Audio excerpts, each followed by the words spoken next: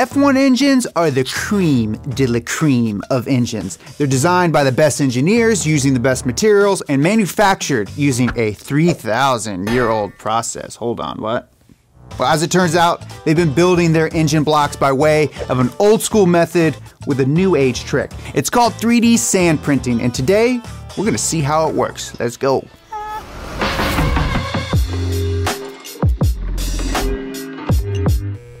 This is the engine block from the Money Pit Miata. Now the block might be one of the least sexy items when it comes to modifying your car, but in terms of making sure your engine works, it's the most important stationary part. It's the biggest part of the engine, and its purpose is to not only support all the components like the pistons and cranks and all that good stuff, but it also transfers heat. And the fascinating thing about a block like this is that it's been made using the same way for a very long time. Engine blocks are primarily made by machining or casting. Now machining, ooh, it's sexy.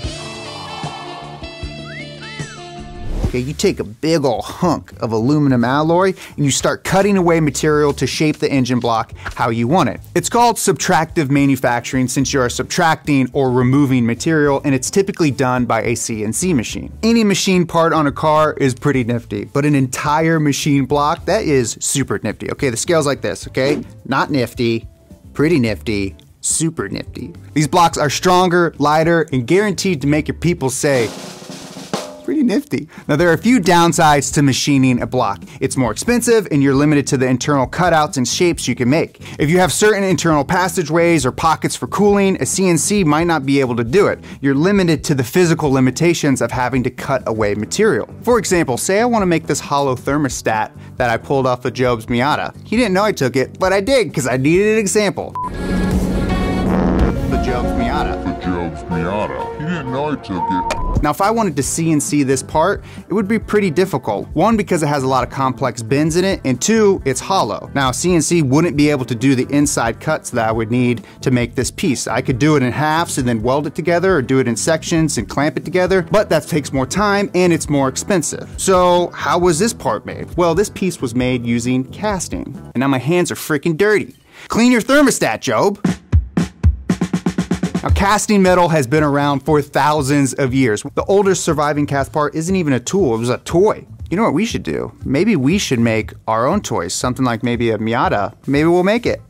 Casting is a process in which you take metal, you heat it up until it liquefies, and then you pour that liquid metal into the mold that's in the shape of your part. You let the metal cool inside the mold where it solidifies, and then you have your nice, shiny cast part. When we're talking about casting engine blocks, there's specifically two main methods. There's die casting, which you take your molten metal and you inject it into dies under high pressure, and there's sand casting, which you have a mold made from sand, and then you pour your liquid metal into that mold. The molds have these outer walls that define the shape of the outside of the block, with other cores that define the shape of the internal cavities. The molds are made out of glue, sand, and a hardener. When you mix these three together, it creates a material that can withstand the heat from liquid metal being poured into them, or as I call it, liquid hot magma. Each mold is made up of multiple cores that fit together like a puzzle. And to make each sand mold, a machine blows that sand glue mixture into an iron mold, and it injects a gas to activate the hardener so the mold solidifies.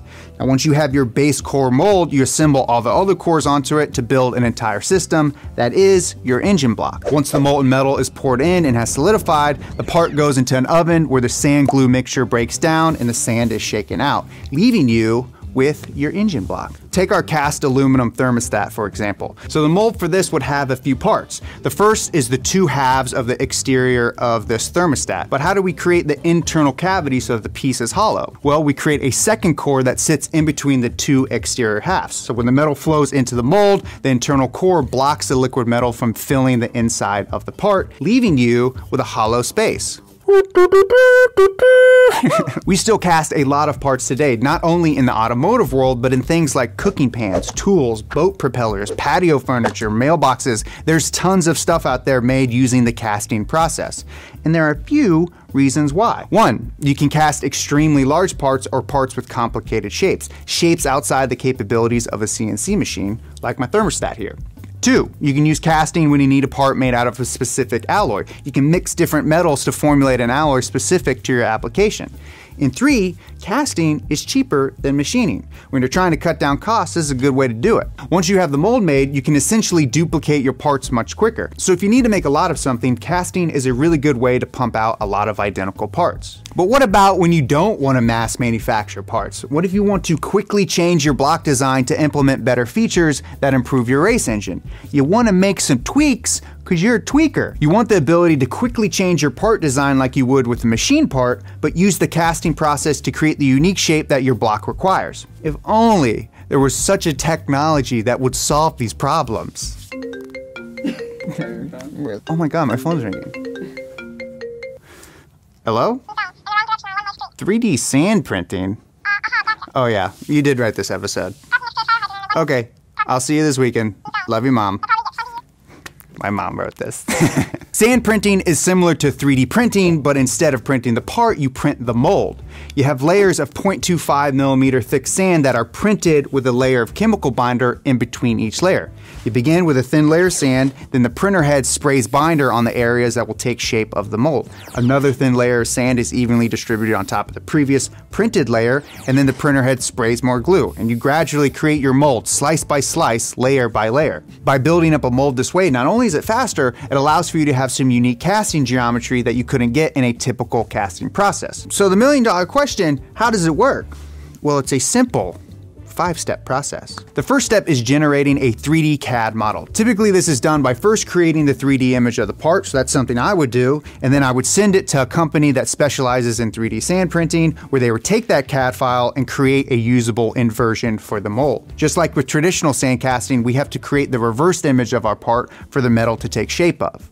Gotta start thinking you gotta be an invert. Can you do that? It's really hard. Once you have the CAD file for the mold, it's time to use the 3D printer to manufacture it. And there's 2 ways in which it's done. The first is a cold curing process. The binder gets sprayed from the print head at ambient temperatures. That's why it's called cold, because it's just normal temp. Once the part is finished, it is already glazed, which makes it robust and suitable for larger molds. But for the more intricate cores, you need a stiffer, more accurate sand. So you need to use a hot curing process. An infrared lamp in the printer heats the layers of binder in between the sand to initiate the curing process and evaporate off any moisture before the parts are placed in a microwave for their final cure. The sand itself is a critical piece in making a mold, and there are multiple types of sand that can be used. The sand has to be strong enough to withstand the thermal loads of 700 degrees C liquid metal, but also be weak enough to be shaken out of the mold. And when in contact with the molten metal, the sand will want to expand by about 1%. And now 1% might not seem like that much, but this is an engine block we're talking about. There are precise tolerances that need to be maintained. So for the sections that need more precision, there are different types of sand that use different chemistries and curing mechanisms. Let's take our thermostat for example. Now say we want the thickness of this thermostat to be 2 millimeters. A standard grain of sand is about 0.2 millimeters. So we would only have about 10 layers of sand built into our mold. Not only is this weak, but the liquid metal could penetrate between these grains, creating a thicker part than we spec'd out. So to combat this, we would use a synthetic sand that is half the size, 0.1 millimeters thick, and we would hot cure it during the printing process. This will increase the amount of grains in those thinner sections. The more grains, the more surface area for the glue to attach to, and the more layers we have, 20 versus 10. Now when I mentioned before that 3D sand printing allows for more unique casting geometry, this is what I'm talking about. We can get away with making more intricate shapes with finer tolerances. Once the mold is printed up, it's time to pour in our nice hot metal. During the pouring process, the metal can splash around, which introduces turbulence in the liquid metal. And when you have a turbulent pour, the quality of metal, once it solidifies, is of a lesser quality. The molds, they're filled from the bottom to the top uphill, meaning there are holes in the bottom of the mold, and the liquid metal gets pushed in from the bottom rather than pouring it into the top of the mold. Now, if we were to pour from the top, you expose the metal to air more. The surface area of the metal being exposed to the air with a top pour is much more than if we were to gradually fill the mold up from the bottom. So why does all that matter?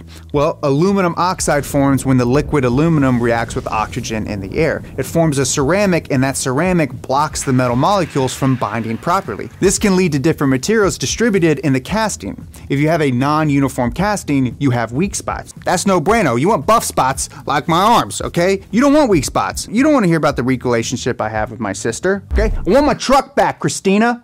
I want it back now. You can only hide behind that boyfriend that you married for so long, Christina. So So we want to minimize the amount of contact the metal has with air during the pour. When the liquid metal cools, it forms a solid, and the rate at which it cools is important because you achieve certain functional properties out of that metal depending on how fast or slow it cools. Molten metal solidifies by transferring heat to its surroundings, which in this case is the sand. And certain areas of the casting can either be insulated to keep the metal in its liquid state or placed next to a heat sink that pulls the heat away so the metal solidifies faster. By adding heat sinks at various spots along the mold, you can precisely control the rate of cooling. And when you control the rate of cooling, you control the crystalline structure of the part as it transitions from a liquid to a solid. Man, we should do a material science episode because it's pretty cool stuff. Different areas of the engine block experience different stresses. The head of an engine is going to experience different forces acting on it than an engine mount, for example. The combustion process is going to fatigue the head, so if we cool that section of the mold faster, it will create a smaller microstructure in the metal with smaller grains, and those smaller grains are better at minimizing the effects of fatigue due to the combustion process. Tight little grains. Once the part has been cast and has gone through a series of machining and heat treatments, the analysis begins. This is all fun stuff.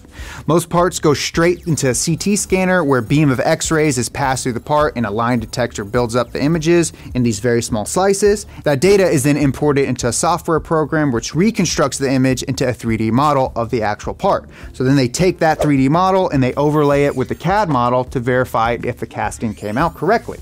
Then after that, you got your freaking engine block, baby. A sweet, sexy F1 cast engine block. Vroom, vroom. So the benefits of 3D sand printing are pretty obvious. One of them is you get to make many iterations in a quicker times. If you wanted to modify a part using older traditional casting methods, it would take you weeks, sometimes months, because you'd have to create a new mold, and that takes time. But with 3D sand printing, you can make minute, intricate changes and get your part delivered in only a couple days. This is great for, say, someone who's in the F1 world.